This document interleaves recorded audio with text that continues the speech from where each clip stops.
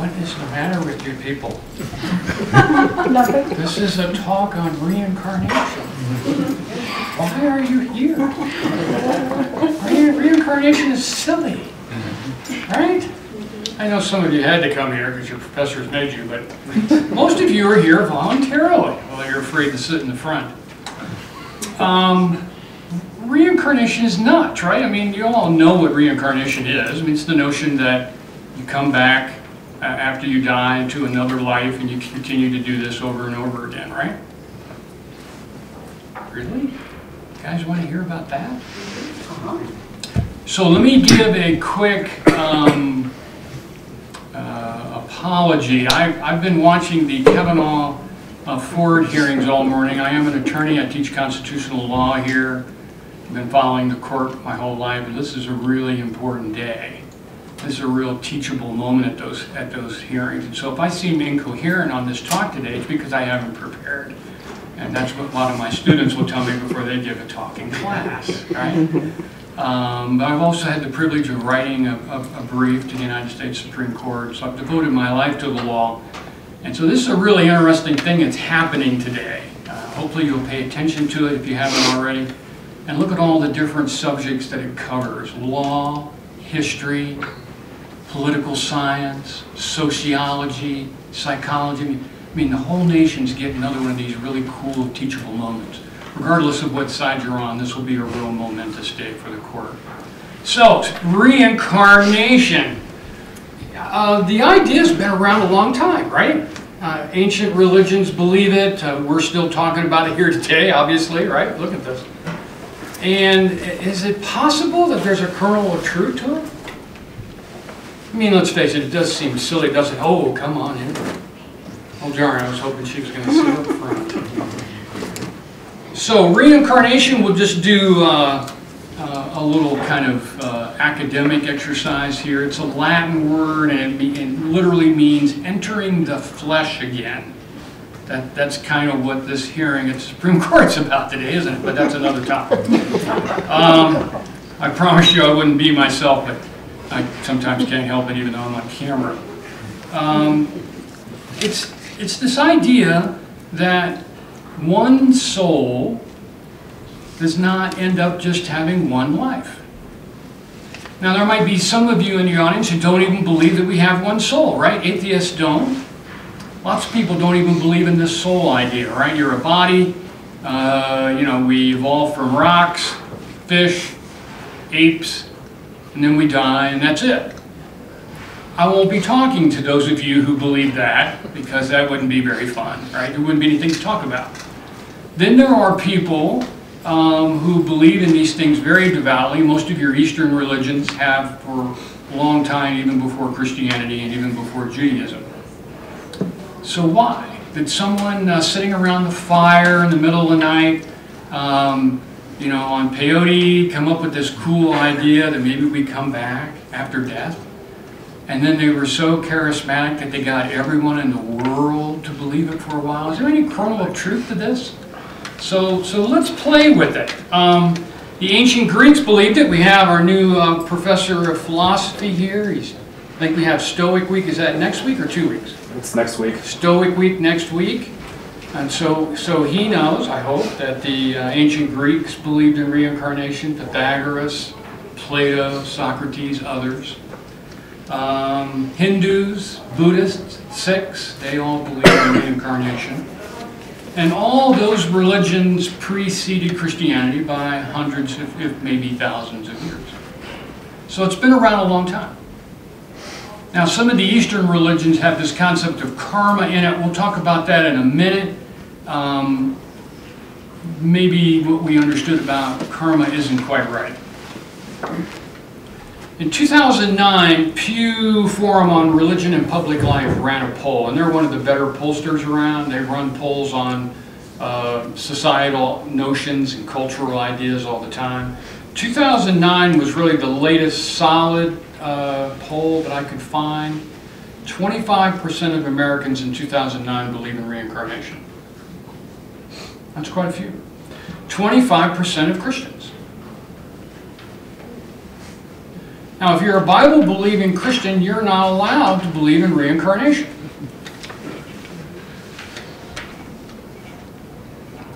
Why? Well, it's an interpretation from the Bible, primarily out of Paul. But what if I told you that the earliest Christians did believe in reincarnation? We have solid evidence of that now. They say, what? What? So how can some Christians, and in fact today Unity Church, for instance, believes in reincarnation. Some aspects of Judaism, the more mystical ones, the Kabbalists, etc., believe in reincarnation. Now these folks are all reading the same Bible, right? How can we get to such a different conclusion? And I talked last year about who wrote the New Testament. And there you find that the story is very complicated. And that's why it's easy to get different interpretations, even though we're reading the same books. So my argument to you today, and apparently you agree with it since you're here, is that you really shouldn't believe in anything unless you've really researched it, and you should not believe in anything unless you've really researched it, right? I mean, that's the essence of having an open mind. So let's play around with this. Let's start with faith. So we all know the Christian story. I'm assuming most of you here are Christian, or at least have that in your background. And so the story of Jesus seems to kind of obviously support reincarnation, right? With his death, ascension, and return to earth. Some disagreement on whether it was an earthly body or not. But that whole notion that there is a soul, that it survives death, and then it can return to earth in some fashion, that very story seems to be supportive of reincarnation. Traditional Christianity says there's one soul, one judgment, and just one life. Now in a minute, now this is not, if you're not a religious person, don't worry, don't run away. I'm going to talk a little bit about religion and then we'll focus on the science piece of this. Did I say science? We're going to talk about how science looks at reincarnation. Yeah, I think you'll find it interesting. But Christians believe in the one soul, one life, one judgment idea, and it flows mostly out of Paul, the writings of Paul. Paul never met Jesus. Paul never heard him speak. In fact, Paul brags that he never got any of his knowledge from the disciples. In fact, Paul is the first Christian who channeled. Please. Oh, yes. Oh, okay. You can ask questions. If I don't like the question, I'll just move on, kind of like this hearing that we're watching this morning. And if I think it's a good question, then I'll honor it. But if something's really bugging you, please interrupt me. And so how could the early Christians, right? We know that there were Gnostics, and their records were destroyed, declared, heretical, outlawed, all the way up to the 6th century. So 600 years after the death of Christ, you have folks fighting about what this all means. And so in the 6th century, there was a group of bishops that ruled that Christians could no longer believe in Christianity. Prior to that, Theodosius, who's the emperor of Rome, in the 4th century ruled that the Gnostics were heretics, ordered all their books to be burned, and ordered anybody who believed in the Gnostic beliefs to be killed. This is probably not the best way to figure this out, is it? I mean, imagine today how much less divisive our politics would be if one side just had the right to say, we're right, we're going to burn all the social media and books on the other side, and you talk about it, we'll kill you. Things would settle down. A generation or two from now, we'd all get along. We'd all believe the same thing, and it wouldn't matter whether it was true or false. But obviously, it's okay to debate this. That's why we're here today, right? I am very unlikely to be killed after giving this talk. Right? I feel safe. Now, we didn't find out much about the Gnostics until some discoveries in the 1940s. in some clay jars in Egypt. It's called the Nag Hammadi scripts, or the Gnostic Gospels, some people call them. And there were dozens of ancient religious Christian texts that were found that we had heard about but had never had in our hands. And we heard about them primarily because traditional Christian leaders had attacked them. Theodosius, of course, ruled them all illegal and ordered them to be burned. Many of the early church fathers wrote, and because these teachings were scandalous. So maybe you've heard of some of these books that were discovered: the Gospel of Thomas, Gospel of Mary, Secret Book of John, my favorite, which is the Acts of Paul and Thecla. But there's dozens of these texts. You can now buy them, buy books with them. You can now read about them, and you can get a sense of what a whole different group of Christians thought.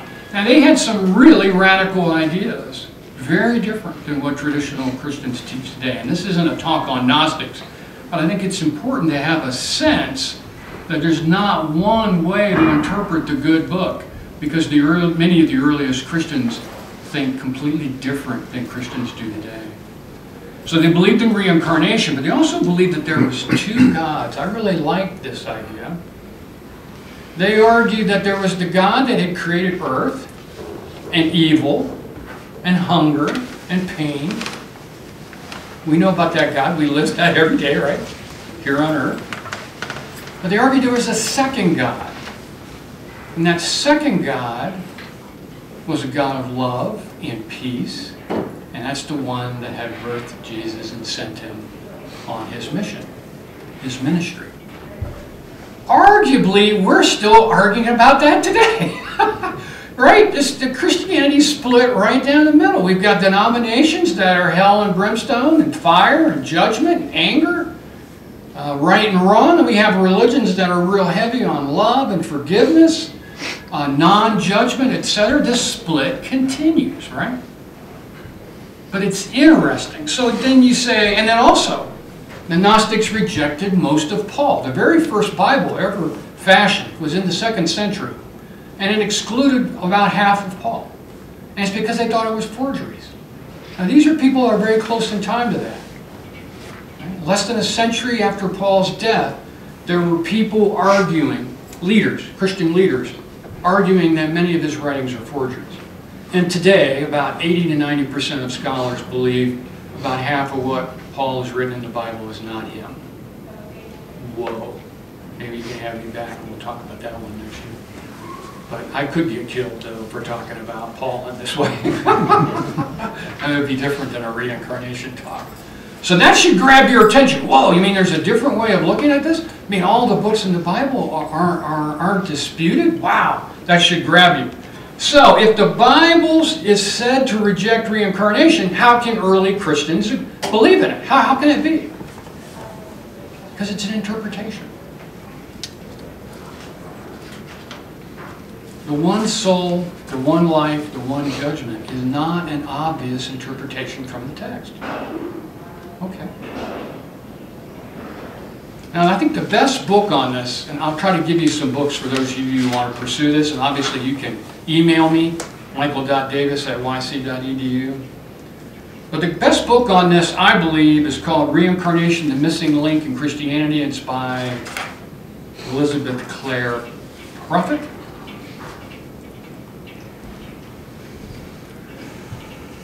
And it's a big fat book, and it goes line by line through the Bible and the Gnostics and Jewish teachings and the whole bit. It makes a very strong argument, in my opinion, that reincarnation is consistent with the Bible, consistent with Christianity. Check it out for yourself if you're interested. I'm going to give you a couple of quotes here, and then we'll get to the science. The science is fascinating. Old Testament. Oh, by the way, I forgot to mention, this is important. The Gnostics rejected the Old Testament. The earliest Christians did not think it was worthwhile to read the Old Testament. Again, they believed in that new God that had sent Jesus, and so they were only interested in the teachings from Jesus and his disciples. That's very interesting. And imagine how different our theological discussions would be today if Christians did not honor the Old Testament. Again, it'd be night and day. So having said that, I'm going to start with a quote from the Old Testament. Before I formed you in the womb, I knew you. Before you were born, I set you apart. That's Jeremiah 1:5. Before I formed you in the womb, I knew you. Okay. What did Jesus say? Does the New Testament offer any clues? I think it does. I think these couple of things I'm going to read to you are really, very fascinating. So Matthew 16 verses 13 to 14, when Jesus came to the region of Caesarea Philippi, he asked his disciples, "Who do people say the Son of Man is?" His disciples replied, "Some say John the Baptist. Others say Elijah." Elijah is a famous Jewish patriarch. And still others say Jeremiah or one of the prophets. So Jesus asks, what's everybody out in town saying? And the first thing they say is that he is the reincarnation of some famous folks. What does he say? Does he go, "That's crazy, guys. Well, there's no such thing as reincarnation. Why are you talking like this?" No, he doesn't. In another passage, Jesus seems to accept reincarnation for himself. Matthew 17, verses 10 to 13. The disciples asked him, "Why then do the teachers of the law say that Elijah must come first?" Jesus replied, "To be sure, Elijah comes and will restore all things. But I tell you, Elijah has already come, and they did not recognize him, but have done to him everything they wished. In the same way, the Son of Man is going to suffer at their hands." Then the disciples understood that he was talking to them about John the Baptist. Pretty clear that Jesus' own mouth is saying that Elijah is reincarnated in John the Baptist. And that John the Baptist is satisfying Jewish prophecy that required that Elijah must come first. Pretty strong. Pretty strong. And again, there's no record of them saying, "What? What are you talking about?" They seem to be discussing reincarnation with Jesus as if it's commonplace, as if it's believed by many. And in fact, many Jewish groups do believe it even to this day. Final example, John 9, verses 1 through 3. As he went along, he saw a man blind from birth. That's key. He saw a man blind from birth. His disciples asked him, "Rabbi, who sinned, this man or his parents, that he was born blind?" "Neither this man nor his parents sinned," said Jesus, "but this happened so that the works of God might be displayed in him. So neither this man nor his parents sinned." So Jesus isn't saying, "What do you mean? How could he have sinned? He was born blind." The implication here is Jesus is saying, in his prior life he hadn't sinned, but that something else is going on here. Their question would only have made sense if this person had sinned in a prior life. Otherwise it'd be a nonsensical passage. And again, we never get any follow-up from the disciples. There's no record anywhere in the New Testament, in the Gospels, of one of them saying, "Well, wait a minute now. You're talking about reincarnation here. Explain that to me." They're having a conversation about reincarnation as if it's commonplace, well accepted. So Christians debated these issues for a long time. You have some of the Christian fathers like Origen and Clement, and of course the Gnostics argued for reincarnation, and this continues for centuries. And so finally there's a council, I believe it's in the 6th century, where the Catholic Church rules that belief in reincarnation is a heresy and outlaws it. You can no longer speak of it. Again, not the best way to resolve a dispute, right? That in the Middle Ages you'll find out that many theological disputes are resolved with the sword like that. So, we can debate it today, and isn't it interesting that that prior survey shows 25% of Christians believe in reincarnation? I bet that's higher now, right? That's almost a decade ago when that survey was done. I'm guessing it would be higher today. All right. The If you're an atheist or a scientist, now you can wake up. Now we'll start talking the science. Now we're done with religion, quotes from Scripture.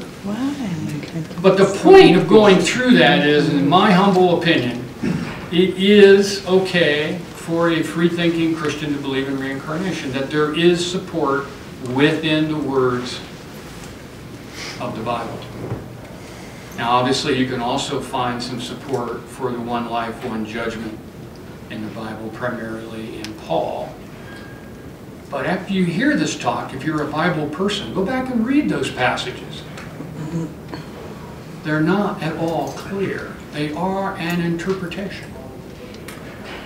And that's true of most theological disputes. The only reason to have a dispute is because we can't really resolve it completely, right? That's why disputes have a life of their own. When things can't be easily solved or resolved, we argue. Science. Really? I'm going to talk science and talk on reincarnation? Science deals with facts. Observable, measurable criteria, right? My good friend Steve Doyle teaches meteorology here, and he thinks all this stuff is silly. And my response to him is, he can't even predict the weather. Why are we going to pay attention to his opinion on this? Right? So if you are a scientist, or if you're here at college and you've been tricked into thinking that there are such things as fact and truth, and you really want to learn about the physical world, I have bad news for you. There's no evidence it exists. The world that you think you live in, the world that you're functioning in today, where you heard about this talk, you made a decision to come attend. You're in a physical body sitting in a chair. It's Thursday. What if it's all made up? And ladies and gentlemen, there's much evidence that the world that you and I live in and function in is a mental construct, a cultural construct created by collective consciousness for which there's no proof. That sounds nuttier than reincarnation, doesn't it? But the debate over reincarnation is because we've got one group on one side that says, I believe in objective truth, the physical world, facts. And then the side over here that believes this mumbo jumbo about how you return after life and you can come here in a different body, live a different existence. Really? Those seem too very far apart. And so most scientists and most scientific people think reincarnation's silly. They also think God is silly, right? But that's because they're using a false comparison. They're arguing the mystical versus fact, when in fact they should be arguing there are mystical beliefs with this set of mystical beliefs. Let me give you some evidence that you ain't really here. So first, let's start with the fact that there's a lot of kind of anecdotal evidence for reincarnation. Kids that play the piano at age 3, play Chopin. And we call those child prodigies, right? Really? They're just that much better than the rest of us?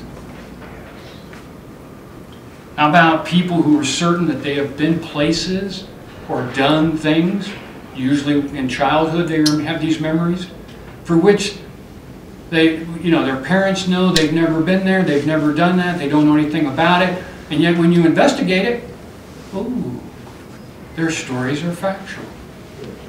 These are very interesting phenomena.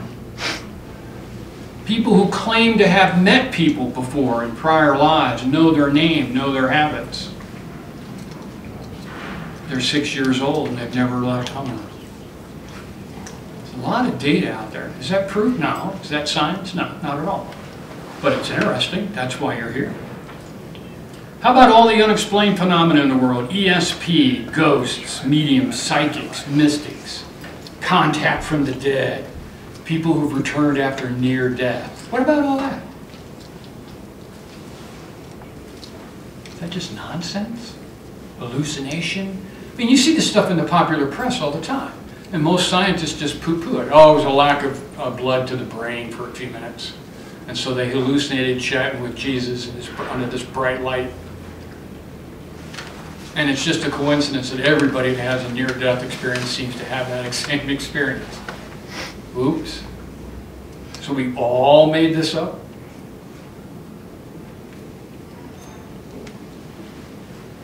So we all know our perception's flawed, right? You've seen optical illusions. How about this one that's going around now? Let me get the name right. Yanni and Laurel. Have you heard that one?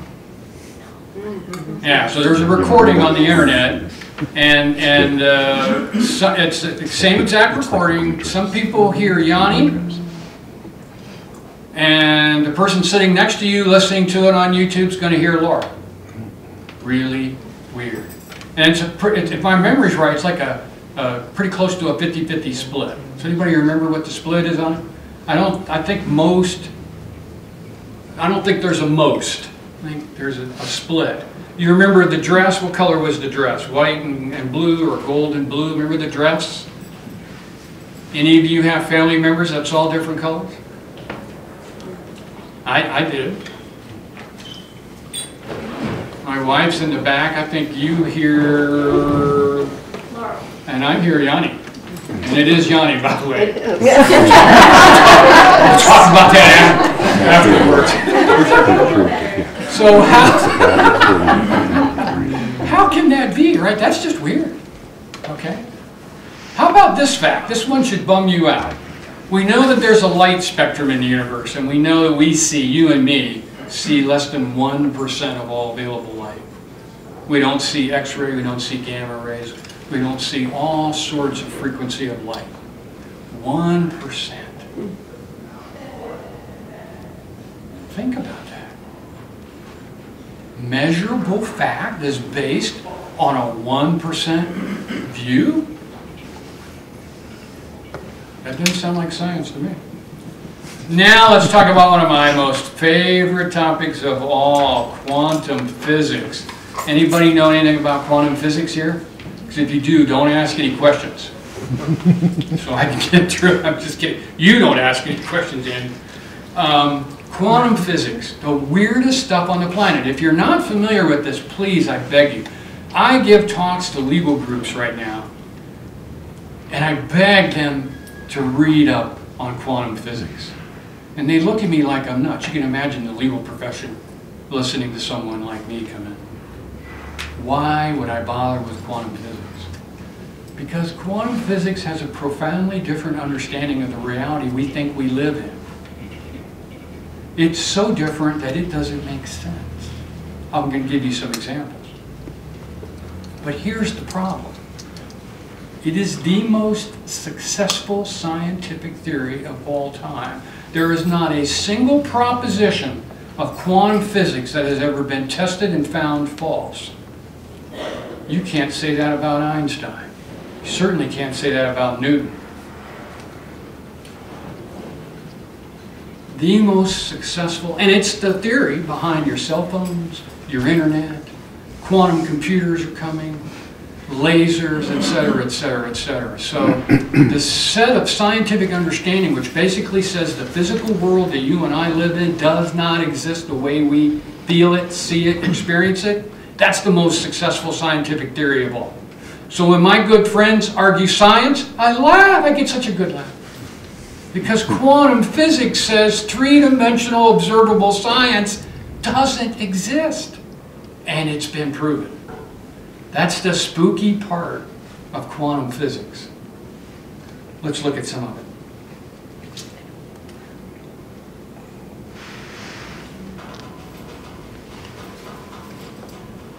Quantum physics says that all the particles in the universe, electrons, protons, blah, blah, blah, all the particles that make up this and me and the chair can either be fixed or can be a wave, but never the same at the same time. Anybody know what causes them to either be fixed or a wave? Observation. Who said that? Observation. What? So what makes that chair take on a solid form is because you look at it. Don't look at that chair again. What are you doing? I said, you looked at the chair. Stop it. Now that's nuts. That's nuts. That's proven science. That's Nobel Prize winning science. Quantum physics also says, it did in the 1920s and 30s, that these particles that make up these objects that we think are really here can also be in two places at once.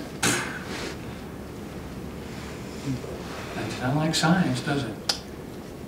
2012, Nobel Prize in Physics went to some scientists who were able to trick electrons into not being seen. They didn't realize they were being watched. And they found out they were in two places at once. 2012 Nobel Prize in Physics. This is not Deepak Chopra on PBS with Oprah. This is the 2012 Nobel Prize in Physics. So you have, and also the observer effect. You have the well-known double slit. Go on the YouTube, the double slit experiment. There's animations. There's a tremendous amount of data on it. And so we know now that electrons are either fixed or a wave when they're looked at. What? That's why you'll hear crazy New Age people say we create our own reality. You cannot find a serious researcher out there that will tell you physical reality exists outside of your mind. I dare you to go find him. And if you do, he'll be lonely. Notice I said he because the female scientists are smarter than this.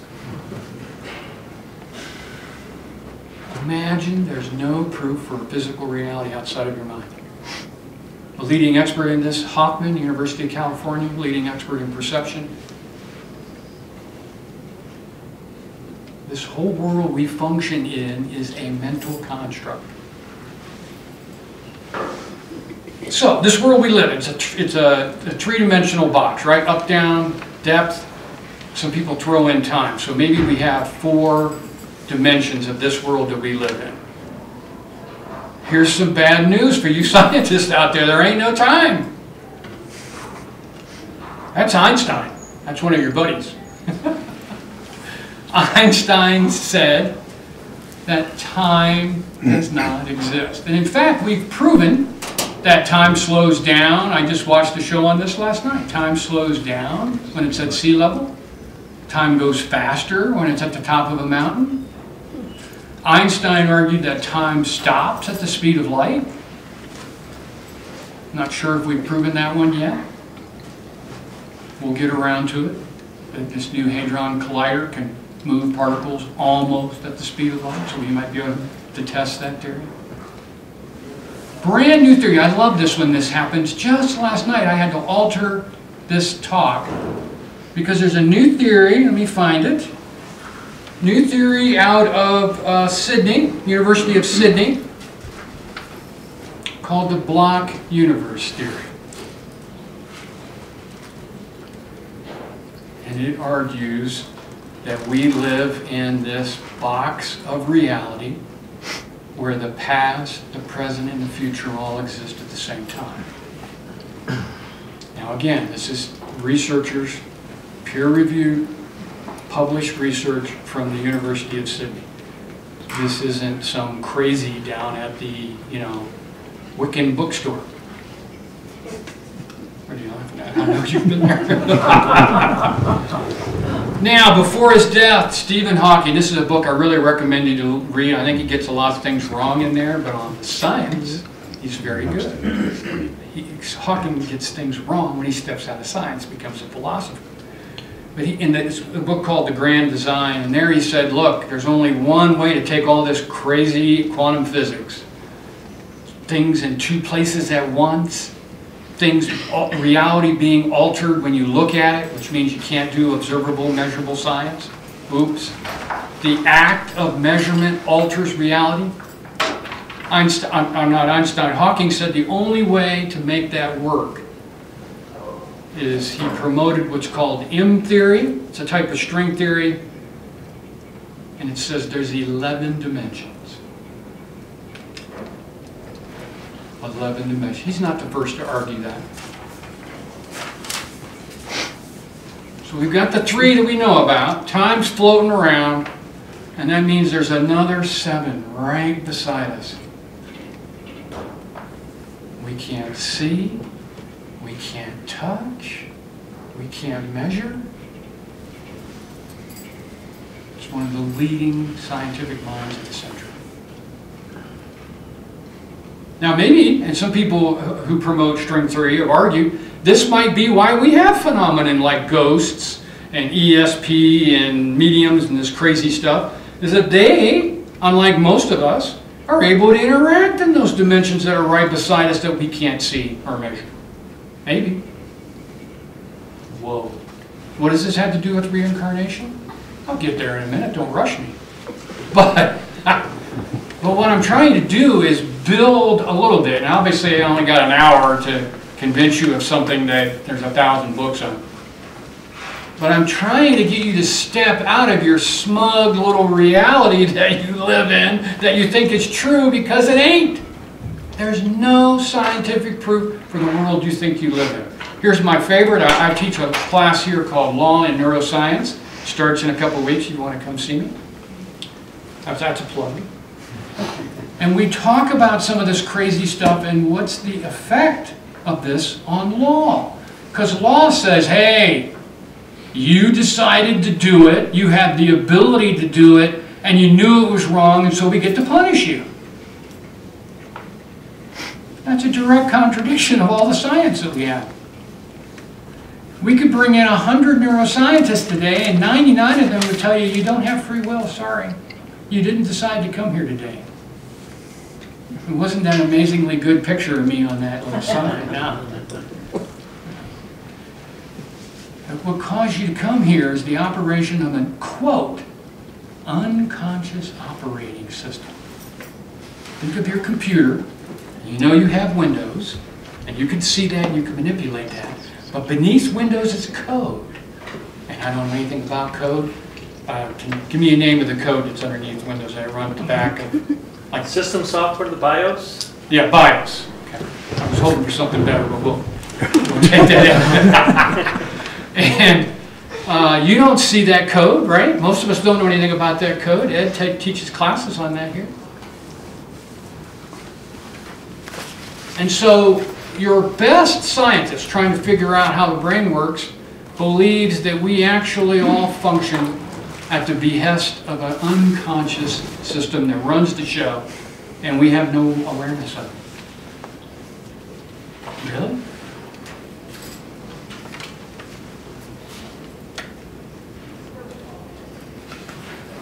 This one will blow your mind. Again, this isn't a talk on quantum physics, so I'll stop here. We've already proven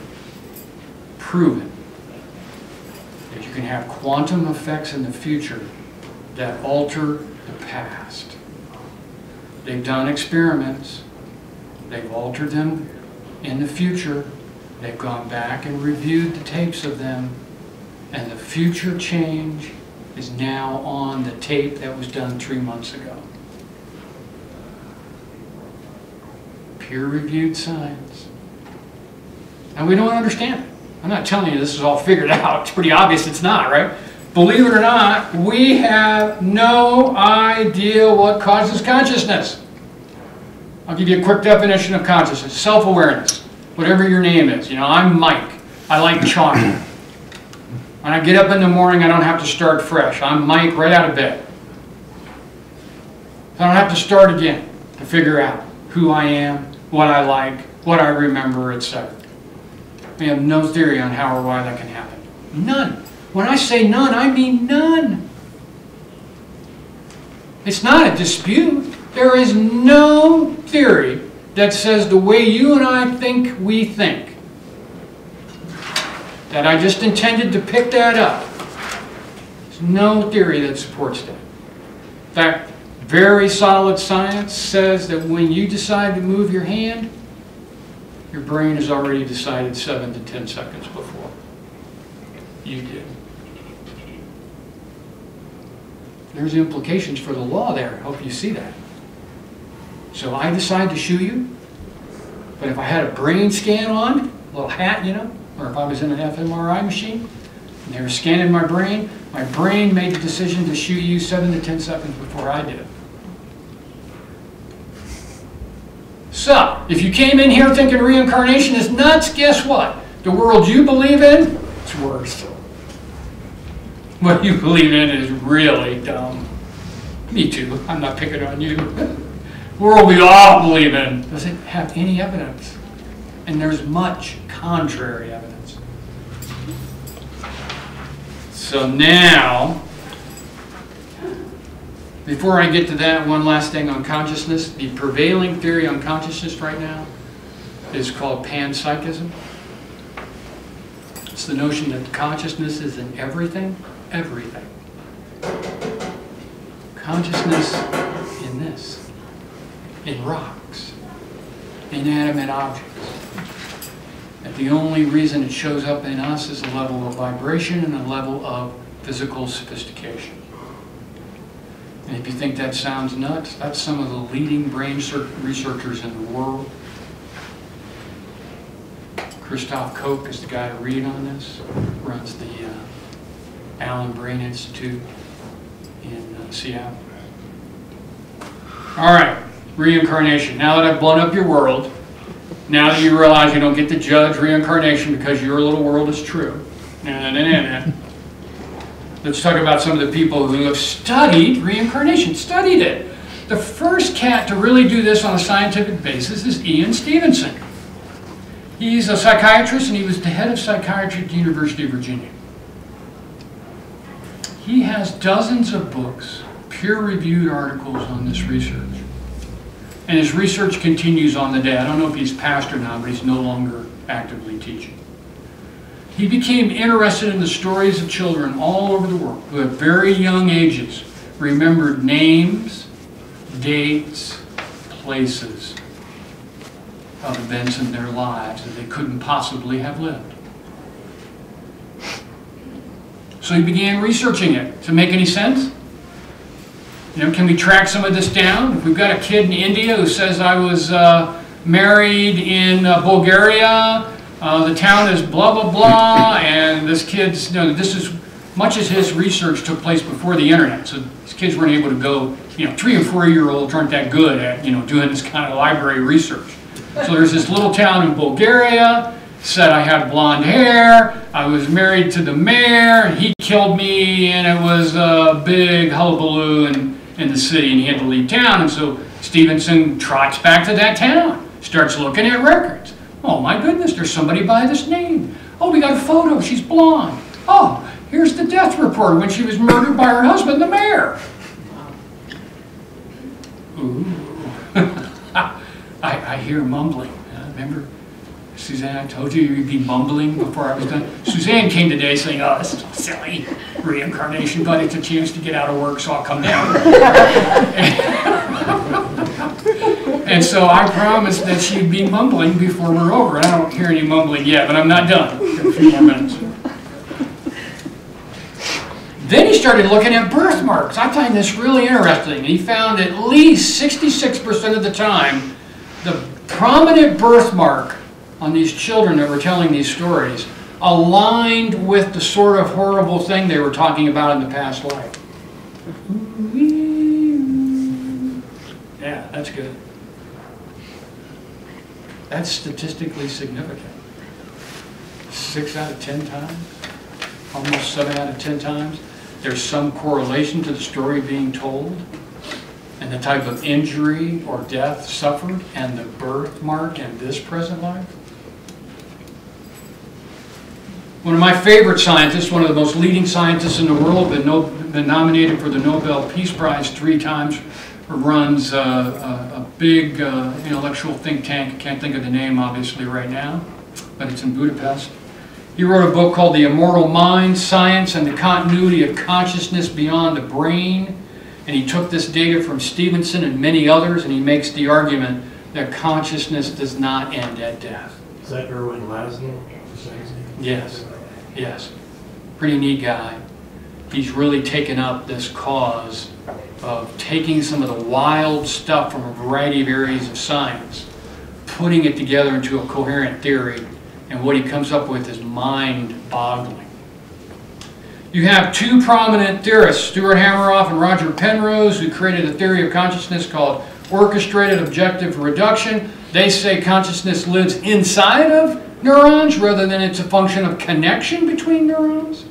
Most of you in the popular press will hear our brain word because it's got 1 trillion synapses and connections and cells. And no, they said actually consciousness exists in the neutron, in what they call, or what is called, the microtubule. Hotly contested theory, obviously. But they argue that since consciousness is quantum, and it lives at a quantum level within the neuron, that at death, that consciousness goes into the ethers, does not, quote unquote, cease to exist. How about near-death experiences? This, I'm sure you've heard about these. These are where people die, or nearly die, go into terrible comas, and they come back and they have fantastic stories to tell. And what's interesting is they all seem to have the same stories, right? Oh yeah, bright light, saw a movie of my life. It felt so peaceful there, I didn't want to go back. They made me come back, made me mad. Some will say they say Jesus, even people who don't believe in Jesus, will say, oh yeah, he showed up, had a little chat with me. Said, you got work to do, get back there. Sounds nuts, right? But when they start studying them, what they find is that there's this pattern. And you can read books on people who've taken the patterns that are found in these varieties of experiences. They all are similar. Oftentimes you have people who are clinically dead longer than they should have been able to survive. In other words, I think it's 15 minutes, someone help me? I think it's 15 minutes without oxygen to your brain is permanently damaged. You have people that have died, been declared dead, flatlined on the machines, no blood to their brain for 45, 50 minutes, an hour while people are still trying to revive them. And they come back just fine. No brain damage. Doesn't make sense. But then the story they tell doesn't make sense. A lot of these people have incredible stories, and they talk about things that are happening to them in the operating room that they couldn't have seen. In other words, there's a screen up, and they describe what they saw. But they shouldn't have been able to see that. Have you seen any of these stories? Where are they usually at? Above the ceiling. Up in the corner. Yeah. All these people say, yeah, I'm floating up in the corner watching. And then we have records of where people are flatlined, in other words, no electrical activity in the brain, but they can tell you everything that everybody said after they come back. So they've got perception with a dead brain. You mumbling yet? There is a group. I love this so much. His name is Dr. Jeffery Long. He's an emergency room physician. He's seen many of these himself. He now has a foundation that records these and is trying to collect. They have thousands. And in his hospital, and he's trying to get other hospitals to put screens up in the corner so these people can't see when they go up there. I'm not making this up. So that skeptics can't say, oh, they put a camera up there before the surgery, or there was a mirror. I'm not making this up. He's installing breaks so that skeptics could go, oh my goodness. Right? Now the guy that started all this near-death stuff is Dr. Raymond Moody. Lots of books. The first one's Life After Life. There's a lot of famous first-person accounts. Here's one that's going around. Anybody heard of Ibn Alexander? The Proof of Heaven. Yeah, he's become really famous. So he went into a coma, basically died, flatlined. He's a brain surgeon. He's a neurosurgeon, yes. And when he came out, he had a very funny story to tell, right? He knew everything that happened, everything that was said. He had the white light and the chat with the man, you know, the whole bit, just like everybody else. But what makes him different? What makes him different is that he was standing up here at podiums like this, giving speeches before his death saying this is all nonsense. And that all these things are hallucinations by people who had a lack of blood to their brain. He's not a skeptic anymore. Proof of Heaven, cool book. Great TV series on it. If you like this kind of stuff and you want to see it put into a dramatic setting, it's a documentary called Project Afterlife. I don't remember what channel it's on, but you can grab it on YouTube, Hulu, whatever the different things are. And there they document actual cases of people who have died, really died, been declared dead, and then came back. And they all have these amazing encounters on the other side. But here's the most important thing about all these people. Their lives have changed, right? When it's over, they didn't just have an hallucination. You and I have all had those, especially those of you who went to college. Yeah. Well, we're not profoundly changed by a long night out, are we? You know, we have to take some hangover stuff to get to the morning. But we're not profoundly changed. Our view of life isn't altered. All these people have had their view of life altered. They're not wondering about their purpose anymore. They're not wondering about death anymore. They're not scared of death. Many of them become very religious. There's really an interesting set of facts around this. Next, hypnosis and regression analysis. This is where people are put under hypnosis and they start talking about being Queen of Sheba. Right? It's nutty stuff. The only problem is there are two researchers who really put this on the map. One's called Michael Newton, Dr. Newton, Journey of Souls, Case Studies of Life Between Lives. And about the same time, Dr. Brian Weiss, Many Lives, Many Masters, the true story of a prominent psychiatrist, his young patient in the past life therapy that changed both their lives. They both have a dozen books since then, but they started having, and they didn't set out, they didn't create regression analysis. They were putting people under hypnosis as a way of therapy, but these people started just spontaneously spewing out past lives. And then when they began to do some research on it, they began to find some factual patterns. But the most interesting thing is that their clients were healed when they went back, saw some of their prior lives, saw some of the reasons for what they were going through now, and had profound healing episodes. Really interesting data.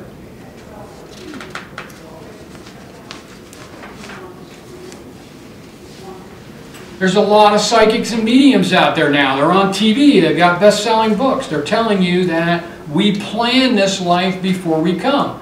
That we have a little chat with our soul family. We pick what body we're going to have, what we look like, who we're going to marry, what kind of screw-ups we're going to have. And we come down here and we learn. And they say, forget about karma. That's a misunderstanding.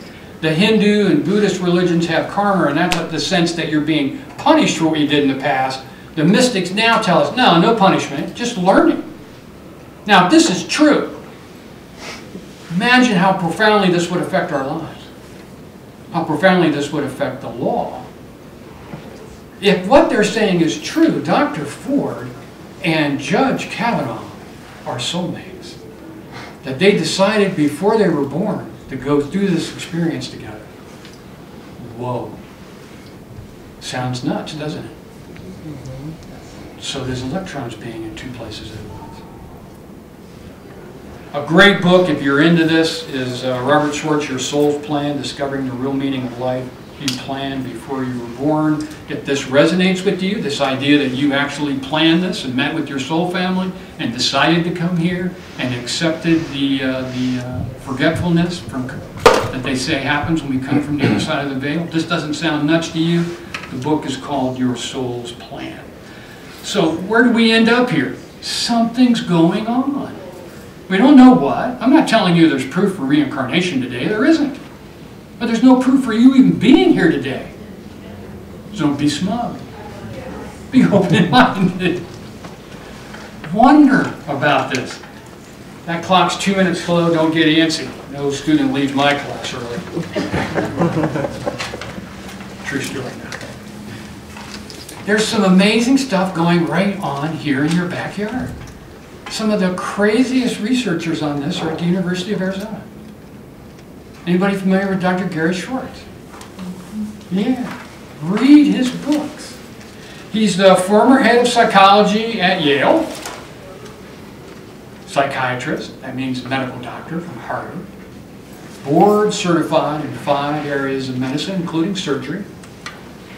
And he's put out books called The God Experience, The Afterlife Experience. He has a documentary I urge you to buy. It's not expensive, it's 2 discs, it's really fascinating. It's called the Life After Death Project. So Dr. Gary Schwartz is doing all this work, and he had a great buddy who's a famous producer of sci-fi who was an atheist. He said, you know, Gary, this is all kind of silly. And so they worked out a deal. This guy said, look, if I die and it's really true, there's life afterwards, I'll let you know. And they said, okay, great. And so they set up a scientific protocol so that they would know that it was really him. And they set it up so that it had to be coming through someone else who wasn't aware of their plan. So Gary Schwartz didn't get to wake up in the morning and say, oh, I don't remember this guy's name now, Jack. Anyway, oh, Jack talked to me last night. Oh, there's life after death. No. It had to be something physically tangible through another person. They have been able to document 100 contacts from this fellow who died. It's in the documentary. It's also in the book. The Life After Death Project. Really interesting. Let me read you a quote from a mystic. So some of you will think, you know, some of you are on the science side of this, some of you are on the traditional Christian side of this, so I'm going to cut right in the middle and give you something really wacky. I like to read the mystics. Don't judge me for that. I heard that. Pause. So there's one called Lee Carroll I really like right now. Here's his quote. Don't use your logic to try to comprehend the working of spirit. Reincarnation involves a unique angelic core that comes and goes from Earth. Each time it picks up a human soul. So you might say that a human soul is unique to each human every time. Don't spin in confusion over these concepts. Instead, go inside and see that you've been on the planet many times and accept that there's a system that's honored and respected, one that you agreed to and are participating in. Feel the peace and love of God that's provided for such a grand thing so that you can continue to help the planet. Do you have to label it and put it in your own structural box to believe it? If so, that box will remain very empty. Thank you very much. Thank you for coming.